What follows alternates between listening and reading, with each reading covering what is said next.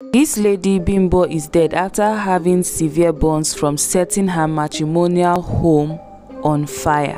Her husband, popularly known as Ivd, is a car seller and he is currently on the run because he's been accused of being the cause of his wife's death.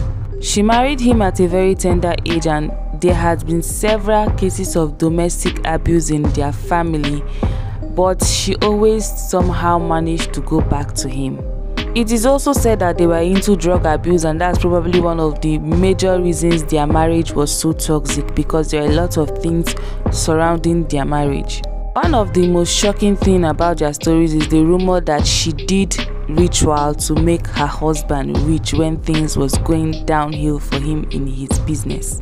And this video was posted as proof. You see her walking barefooted in the market with money in her hand as part of the ritual that she was asked to do by her native doctor. And the reason she was videoing is so that it wouldn't be suspicious and bloggers will not use her to make headlines. According to the story, even when she tries to stop the ritual process, the husband will still plead with her to continue because she is the reason for his life going smoothly.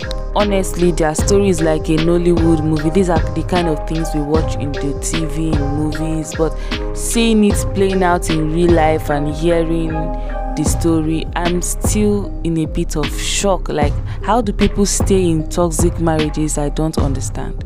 Don't forget to like and subscribe. Bye.